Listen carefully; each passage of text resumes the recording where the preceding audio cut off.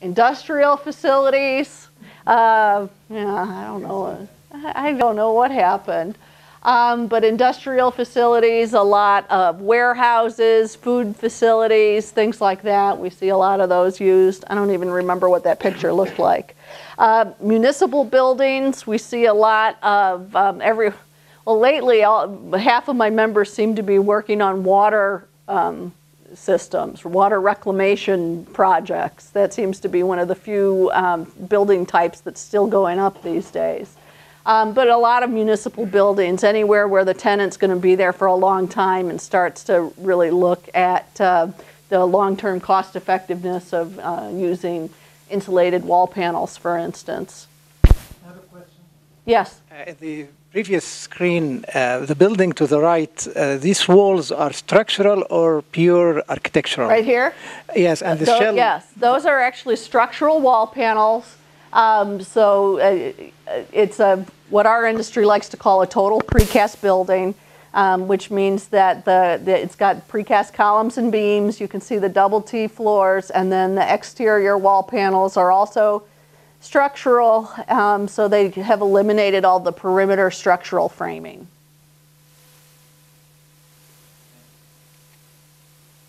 Office buildings. This is the FBI building in Chicago. So one of the interesting things that we've been doing a lot of research on recently is blast resistant design. We've been working with the US Air Force on blast resistant, and that seems to be a hot topic with a lot of government buildings ever since Oklahoma City. That seems to be a key element. One of the other interesting things, this is a building actually in Milwaukee where they took all the cladding off and they wanted to save the office building, so they reclad it in architectural precast, and that's another trend that I've seen quite a bit of. And then a lot of residential, multifamily housing. Not a lot of people are building that this year, but in past years we've seen precast used for that quite a bit. And then transportation products. This is kind of interesting. This bridge here is going over the Des Plaines River on the new leg of I-355, and the beams going across there were 176 feet long. So one of the great things about that is it really shows you how long you can get with precast concrete. They really were trying to be very careful about putting anything into the river and disturbing the habitat of a dragonfly that was there. So they had to have these long beams and not disturb the habitat. And they went to a lot of expense and trouble to create this bridge. And then it turns out that where the bridge casts a shadow, the dragonflies won't fly there anyway. So it ended up kind of being for naught, but it did prove that you can go 176 feet with precast bridge beams. And then probably one of the most common types of products that you're going to, or projects that you're going to see with precast products are can't get it straight today, are going to be parking decks. You know, that 60-foot long double T that'll give you, you know, a couple of bays of parking, and you can do decorative finishes on the exterior. You can do simple finishes on the exterior. I just did a seminar yesterday on the history of the parking deck, and it's kind of interesting to see that it's kind of turning. They used to look a lot like buildings, and then for a while they were very kind of simple gray boxes, and now it's kind of turning back, and now they're all looking like buildings again. So that's kind of interesting. So that's really typically where we see it, see the products being used. You guys have any questions about the projects? Okay. Well, I thought I would finish up by showing you a plant tour. This video will explain the entire process of producing a pre-stressed concrete unit at a pre-stressing plant, in this case, a double T. A double T is used primarily in parking structures, but can be used in virtually any type of building, including office buildings, industrial buildings, and schools, to name a few. Double T's are kind of a unique product with having a capability of having a very long span. When you start talking long spans, you're talking 60 feet plus, and sometimes goes as high as 120 feet. The typical day of a pre-stressing plant usually starts very early in the morning. The product from the previous day's casting has cured by now, and the pieces need to be stripped from the form to get ready for today's casting.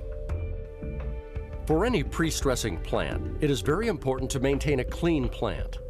Maintaining neatness is not only positive from an image standpoint, but also from a safety standpoint, since any debris that might be left over from the day before could create a tripping hazard or other safety problem. The first part of the process is setting up of the form. A thorough cleaning of the entire form is done with basic labor and appropriate cleaning equipment. Setting the side forms, or in the case of a typical double T, the forms may be fixed forms with an appropriate draft to allow for easy stripping. Once the bed is cleaned, it's ready for setting up today's cast. This particular bed is set up for 5 double Ts, each about 60 feet long. The bed has a total length of 400 feet. This is a self-stressing form, where the form itself is designed to take the total pre-stress force in compression and also to handle the eccentricity of the strands. Sometimes the producer may use a form that is set between bulkheads that are built right into the ground. The pre-stressing force is then resisted entirely by the bulkheads and their foundations. Next, the strands are placed in the form and extended from end to end. Crew members thread the strands through each of the dividers and then run them through the stressing plates at each end. The typical spacing of the strands is approximately 2 inches. This divider is a steel device that separates the individual double T units from one another. A gap of about a foot is typical between the ends of the adjacent pieces. This gap is required so the strands can be accessed and cut, and that each double T can be stripped from the forms. The next step is the tensioning of the strands. In this case, we have a strand pattern with straight strands of 6 strands in each stem, as shown here. The strands are first tensioned to about 2 to 5 kips based on the gauge pressure reading. In this case, a mark is made on the strand after the preload is applied. The strand is then tensioned to the specified level and is measured using the gauge pressure on the hydraulic pump. The QC technician then checks the elongation against the theoretical elongation. The requirement that is the force on the gauge and the elongation must match within 5%. If that tolerance is not achieved, the reason must be established and the strand may have to be detensioned and retensioned. After the strands of this double T are all stressed, the remaining embeds are set in place. These include stem reinforcing, lifting devices that will be used to strip and handle the piece, forms for blockouts in the flange, and forms for blockouts in the stems, flange reinforcing, and flange connectors or vectors along the edges. In this case, one of the double T's in the bed has typical flange connectors applied along one edge and special flat plate connectors applied along the other edge to accommodate connections across an expansion joint. The form is now ready to have concrete poured, but only after a pre-pour quality control check has been made and the QC person signs off on it. This QC check can also be done by the bed superintendent and depends on the particular plant's practices.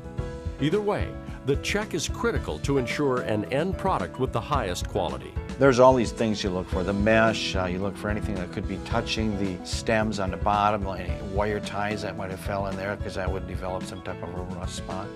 You check the length. You want to make sure that the damps are correct. Do we have the strand stripped properly? So there are a lot of critical areas that you need to verify. Concrete is mixed at the batch plant under tightly controlled conditions. The cement is supplied using tanker trucks. Here, the cement is being blown from the tanker through piping to the cement silos. When needed, aggregates are delivered to bins in the batch plant. The aggregates are stored outside of the batch plant in separate bins. In this case, an enclosed vertical bin system is utilized. During winter, in northern climates, the aggregates must be heated to get them to flow properly through the batching system and to maintain proper concrete mix temperatures. Payloaders are used to shuffle the materials to the conveyor belt.